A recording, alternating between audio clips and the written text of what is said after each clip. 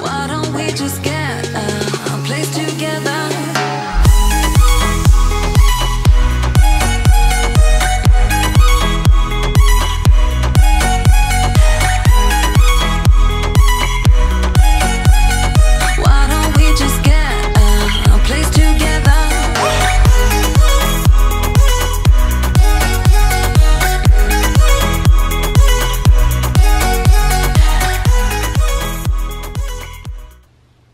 Welcome back to my channel. Today I'm going to be talking about my BBL. I get a lot of questions on Instagram, TikTok, Facebook, so I decided to make a Q&A video for you guys. So I asked you guys to ask me questions on IG and Facebook and TikTok. Usually I answer to you guys, but I know some people don't want to ask me because they think that I'm not going to say or something. So I just decided, you know, just ask me your guys' questions and I'll answer them on a YouTube video.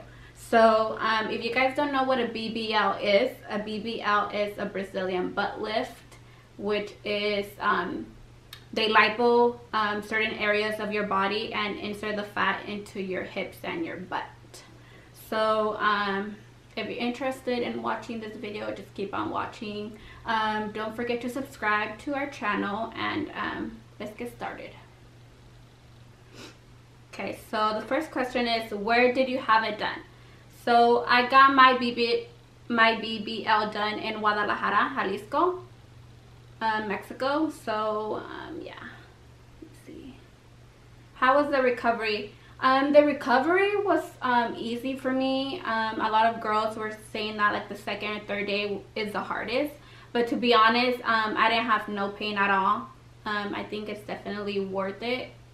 So yeah, that was my recovery. Super easy.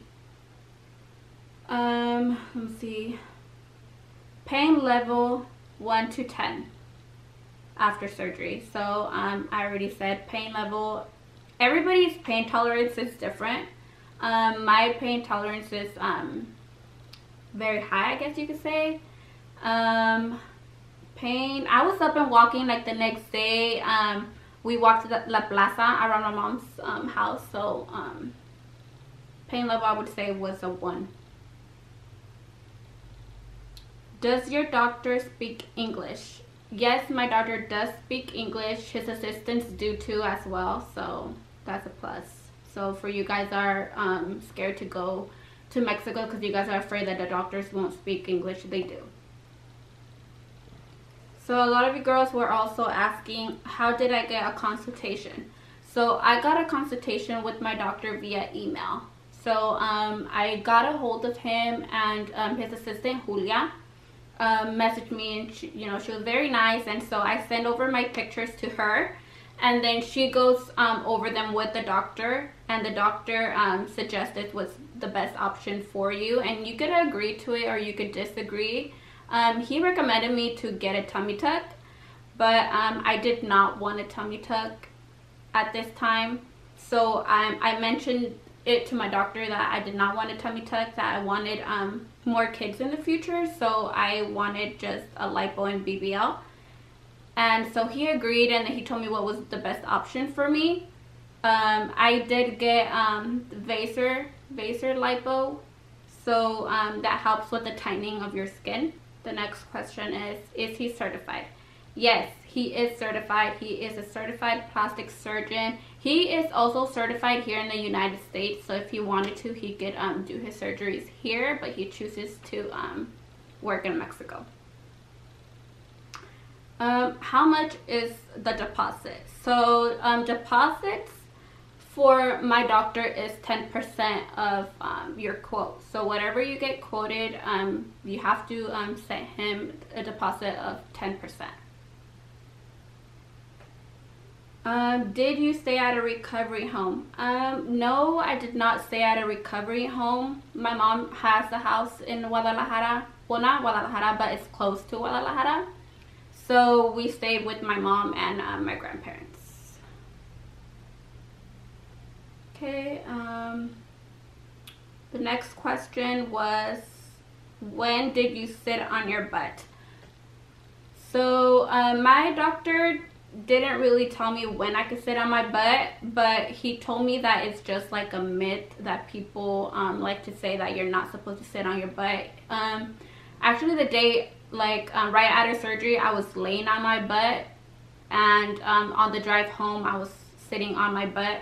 But I bought my booty pillow on Amazon. This is the booty pillow that I bought, and it worked great for me. I used this for 2 months though, so even though he says it's not recommended, this is what I used just because I felt like it was the best protection for my butt, just because I didn't want to squeeze my butt and everything. So this is what I used. Okay. Next question is, how long do you have to wait before coming back to the States? So my doctor recommends you stay a total of 2 weeks. 2 weeks to be able to travel back into the United States. Okay, next question is, were you scared?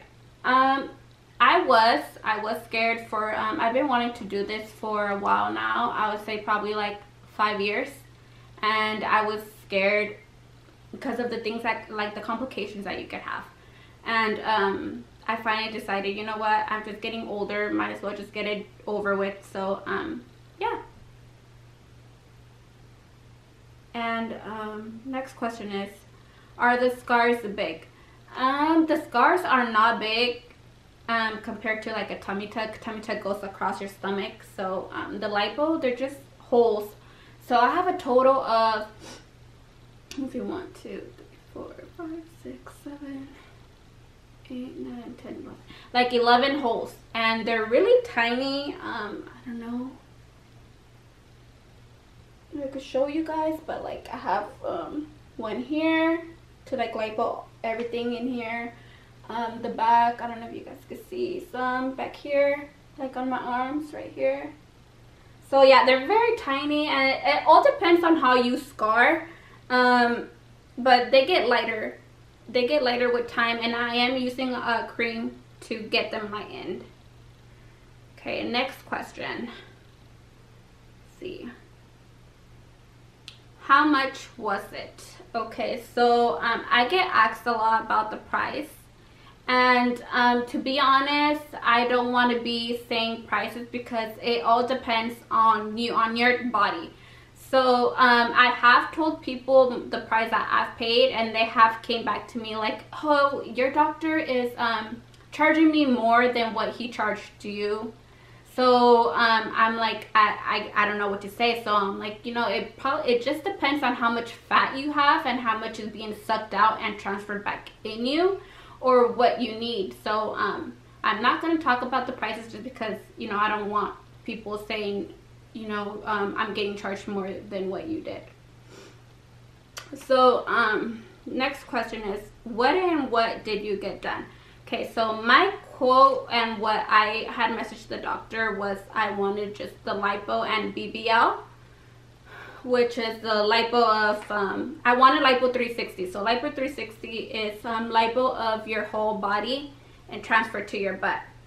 So when I got there, that's what I was expecting to get done, my lipo and then just my butt. But when I talked to the doctor the day of surgery, he mentioned that he was gonna do my arms, my upper back, my lower back, my sides, my stomach, upper and lower.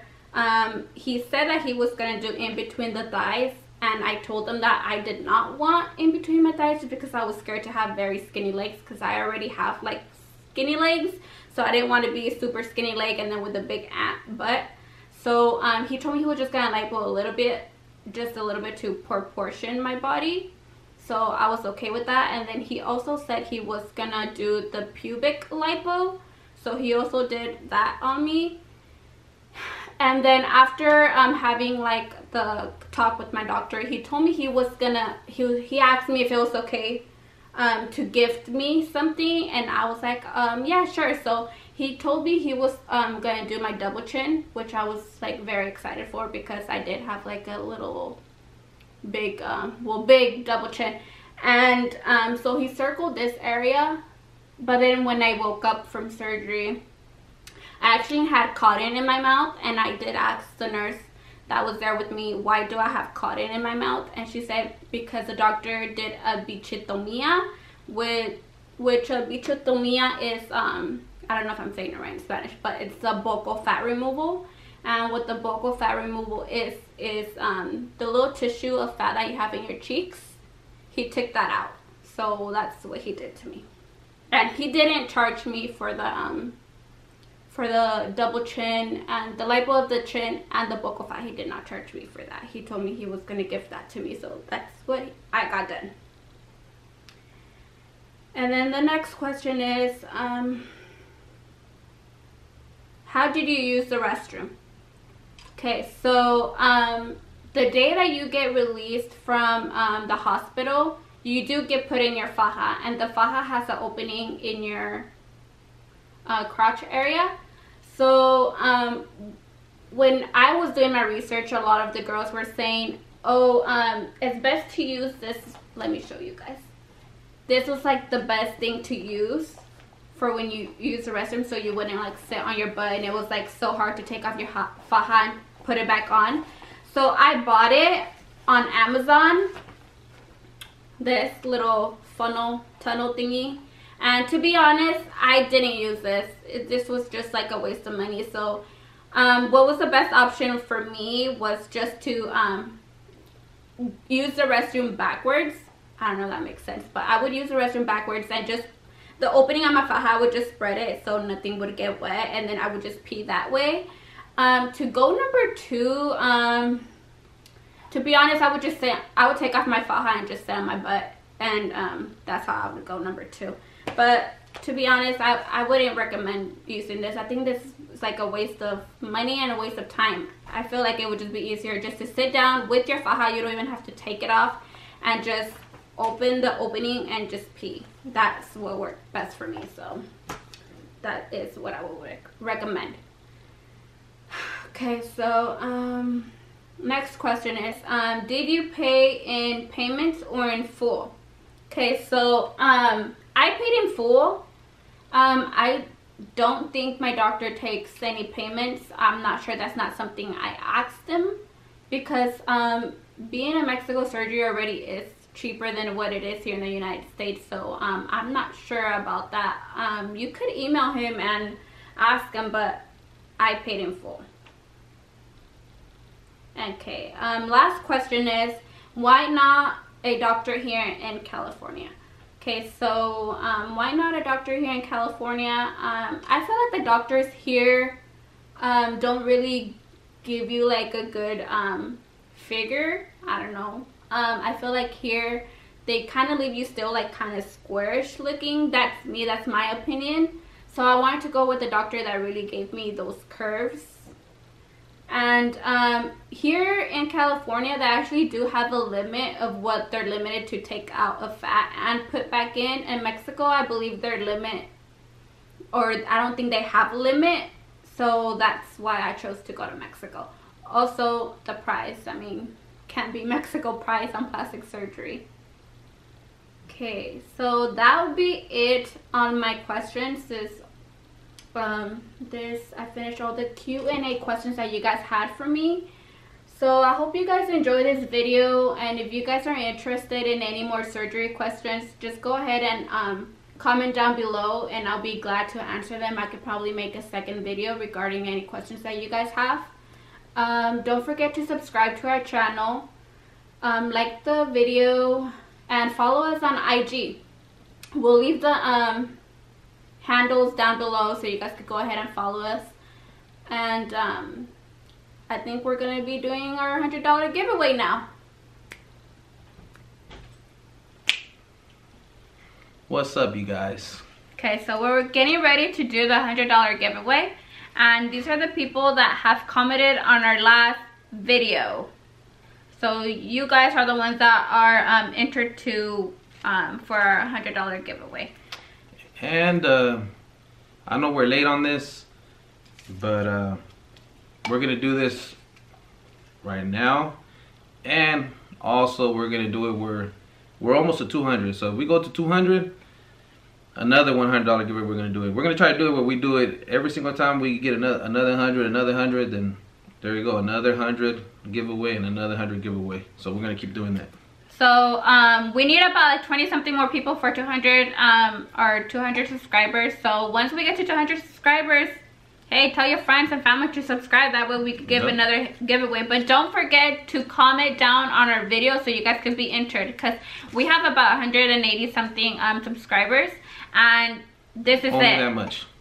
Because we can't tell who has subscribed to. We can't tell from our subscribers. We can't go based off the subscribers because some people are on private. So this is the only way to tell who is subscribed or who has been commenting on our videos. Yeah. But other than that, we'll find a different way to do it. My thing is to at least have somebody DM us where it shows that they're subscribed and then they leave a comment. That's the only way I'm gonna be able to tell when you are subscribed. But for this one, we're gonna do it this way as what you guys commented. Okay, so as you guys can see, it's empty, okay? Okay, it's empty. Let's see. Okay. Let's do it this way. Oh,